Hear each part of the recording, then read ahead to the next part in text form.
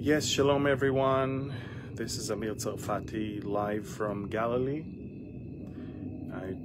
The internet is not good for so many reasons. I'm going to try again.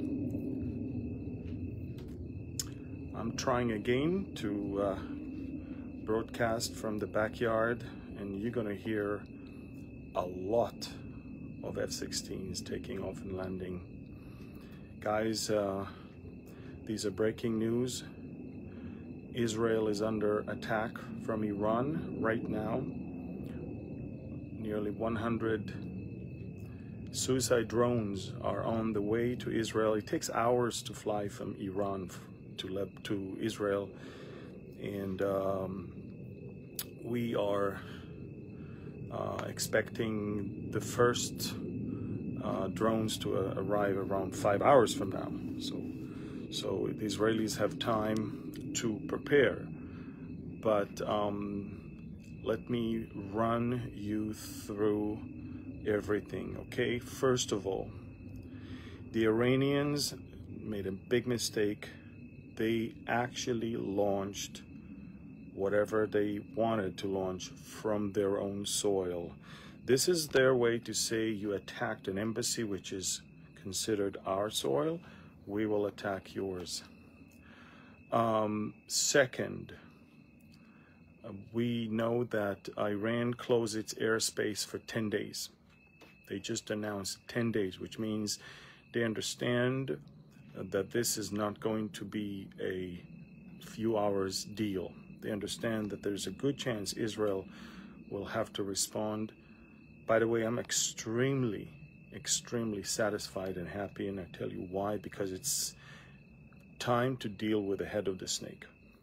Okay, so now Israel's airspace will be closed soon at 1 a.m., which is close, 3 hours before the drones will arrive. Jordan's airspace is already closed. Therefore, passenger planes that were flying from Dubai to Israel via Jordan had to turn around and fly back. The Israeli Prime Minister's plane, Zion's Wing, that's the name of our Air Force One, took off. It took off from its base in the southern part of Israel in case the base will be attacked. We really don't want that plane to get damaged. So for the first time, the Air Force One of Israel is now flying in the air rather than, and it's empty without any official in it. But that's, of course, to protect it from getting damaged and hurt or destroyed.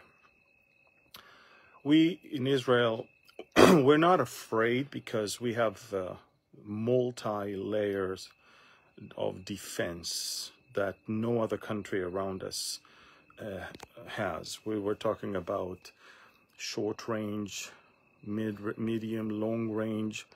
We have laser, we have capabilities from the sea, from the air, from the ground. We are able to take down those drones, make no mistake. And not only that, these are big drones, because drones that have to fly thousands of kilometers cannot be small ones. They have to carry a lot of fuel and a payload of explosives, so they have to be big, and once they're big, they can be easily detected. So the Israeli Air Force is now scrambling. We are estimating roughly 50 fighter jets that will have to engage in this thing. And the reason why I'm saying 50 is because we have other things that we're doing right now. We're attacking in southern Lebanon, Hezbollah outpost. We're attacking in Gaza, Hamas outpost. And now we're dealing with this threat as well. So we do not want all of our Air Force to be focusing only on one thing. We have a lot to do. Again, we're estimating around 100 drones that have been already detected as they were launched and seen by people over Iraq already. By the way, if you are not on Telegram, you're missing the whole thing. I've been reporting on this for a couple hours now, with videos, with maps, with facts, with everything. The Prime Minister of Israel, the minute we knew that the drones were already on the way, he appeared on TV and said that Israel is ready and we will know how to not only defend ourselves but also strike back. Israel is, of course, enjoying international support, and that is not because they love the Jews so much as they are afraid of the prices of oil to skyrocket and the Middle East to turn into the beginning of World War III, and that, of course, will hurt economies around the world. So basically, folks, the U.S. president cut short his vacation, came back to the White House. The prime minister and his cabinet in Israel are meeting not above the ground, where they're meeting right now under the ground in a secret headquarters that is under the ground in Tel Aviv. The ministers were informed that it's not going to be in the regular conference room of the prime minister's office in Tel Aviv, but it's going to be this time under the ground. The Israeli public was informed that starting from tomorrow morning, there will be no activities outdoors for the education sector. So there's no camps for Passover, there's no school, there's no kindergarten, and there's no field trips in the country. All the beaches along the Mediterranean and around the Sea of Galilee, as well as the Red Sea, were closed. No one can even go to the beaches. And all of that is in order for no one to get hurt in case one of those drones manages to penetrate the Israeli air defense system and explode somewhere. So basically, again, Israel is under attack, but it's funny because so here we are. We know that there's about 100 explosive drones on their way. They're flying right now. I mean, for the next few hours, they'll be flying towards us. So we all know about them. They're flying. They sound weird. If you go to my Telegram, you'll see how weird the sound of them. I mean, we can see videos of them flying. We can hear them flying. They're much slower than a jet, and it takes for, a passenger jet few hours to fly. So you can imagine how much longer it will take to these. So those drones are on their way. Based on the Israeli response, I believe that the Iranians will up their game and maybe add to it cruise missiles, ballistic missiles, and if so, they might even order Hezbollah and their militias in Iran, in Iraq and Syria to also engage. The U.S. has the U.S. alone has enough aircrafts here and enough power here in the Middle East that is 10 times the power of Iran. I'm not even talking about Israel. I'm talking about just the U.S. forces in the area. So the Iranians understand that they're taking a risk here. They're gambling. And in case something is going to happen and strategic military installations are going to get hurt or attacked, Israel is definitely going to use the opportunity, seize the moment, which is, if you go to my Telegram, I wrote a short message on why it is actually the best thing. Finally, we can address the head of the snake and do something. We have all the legitimacy to do so. So, and we have the international support on with us right now, because everybody understands, it's easy to fall into the trap of feeling sorry for the Palestinians. And so give them food, give them aid, give them this, give them that. But everybody understands when it comes to the Ayatollahs, this is not something. Okay, so what you're going to hear shortly is not only takeoffs, but also landings of those that took off a few minutes ago. And this is it, folks. Israel is under attack, but again, why am I outside? Why can't I just, you know, do this right now, this video? And why am I not locked up in a bomb shelter? Because the UAVs took off a couple hours ago, and it takes at least 5 more hours to reach this place. So we are estimating, again, 4 a.m. the time for the first ones to arrive. But again, we're aiming, our entire family is going to stay up all night, of course. I think every family in Israel is going to stay up all night. But we're aiming to shoot down those drones, not in Israel, but outside. So the aim is to, of course, to do it. Again, as I said, Israel is considering few options. One of the options I read about today is electromagnetic weapon to be used above Iran and to seize the moment to go after their nuclear sites, which are at least 15 sites, of which 5 are critical for their program. Iran has enough uranium for bombs, for at least 10 bombs already. We passed that one. They already have the uranium. They haven't assembled the bomb yet. And you can imagine, look, you can imagine what would this video be if Iran was already in nuclear power. What would the world look like if now it's a nuclear Iran? Nobody can accept that. So this is what we're about to do. Again, Israel has all of its military on its highest alert. You missed the takeoff of at least 20 to 30 F-16s when I was having the first attempt to go live. In a few minutes, some of them will return. They're patrolling because, again, their job is to detect those UAVs and destroy them and shoot them down before they even enter Israel. The Israeli cabinet is convening in an hour. Again, it sounds like we're taking our time. Yeah, those F-16s are returning back to base. It sounds like we're taking our time. Like, why would you convene in an hour and a half? But it's because, again, there's 100 drones on their way to Israel, and it'll take them 5 more hours to go to arrive, and that's it. I don't know if you can hear.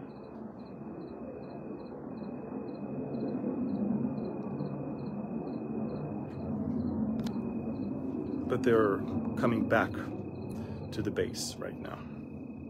So this is the situation right now. We're under attack, but it's not yet here. The nature of the Israeli response will determine if our enemies will try to gain or learn their lesson. If we will do nothing, and by the way, this is where I'm a little bit afraid that America will push us to do the wrong thing. The Americans don't want us to retaliate. They didn't even want us to go into Gaza.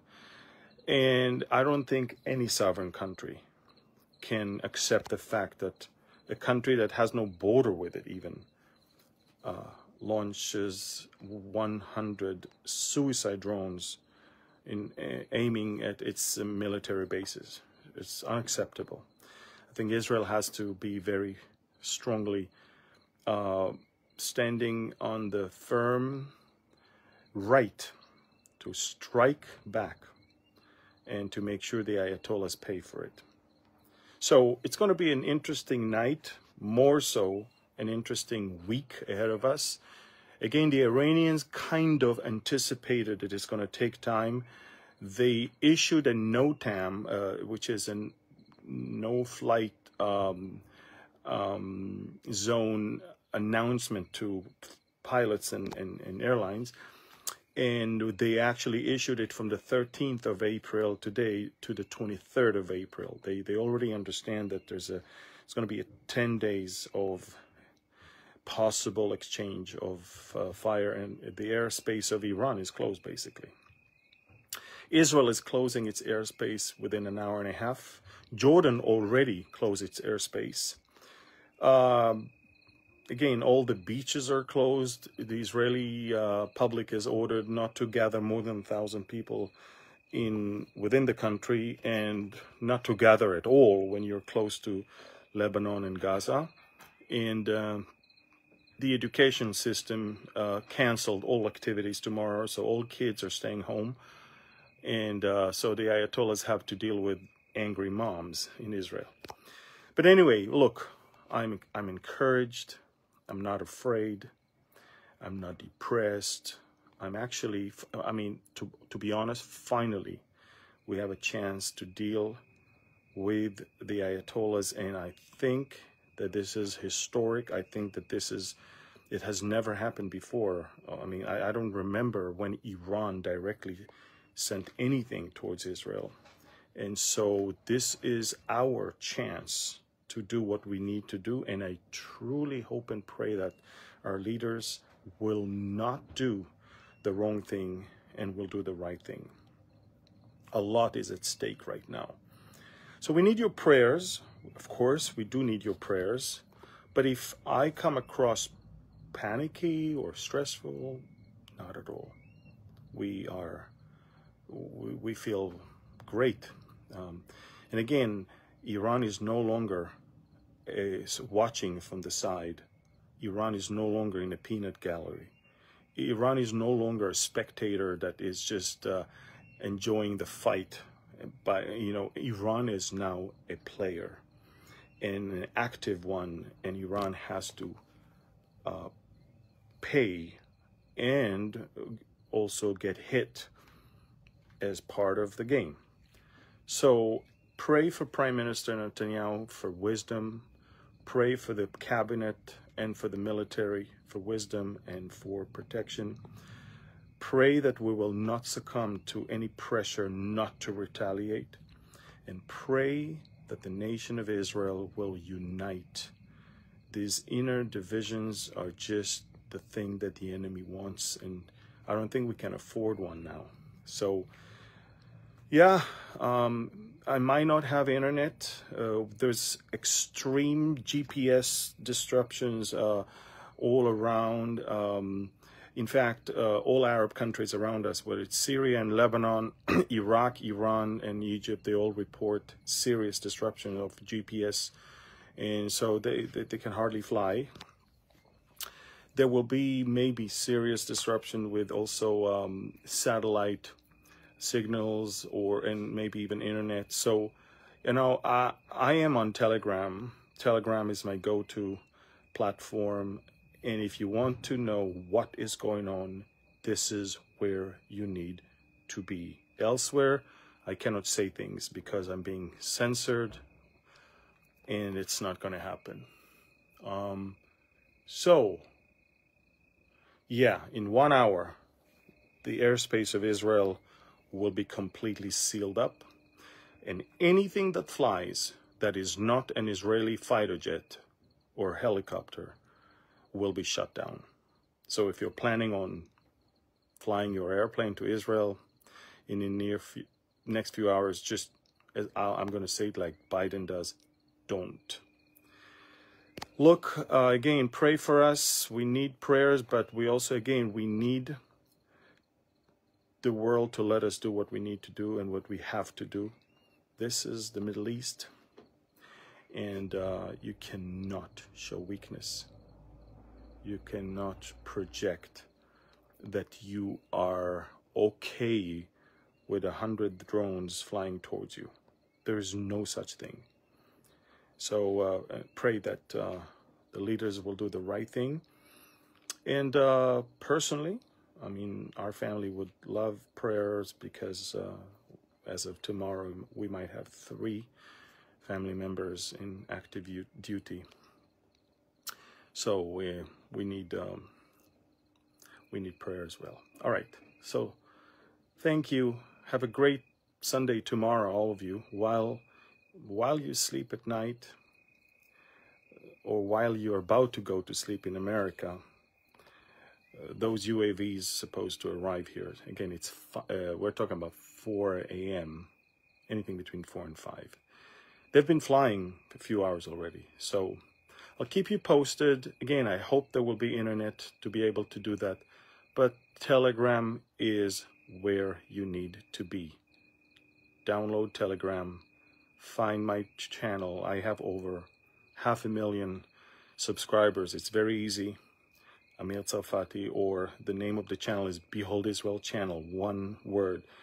Go, I'll see you there in a few minutes, and I'll continue to update you there. And please press the share button right now and pray for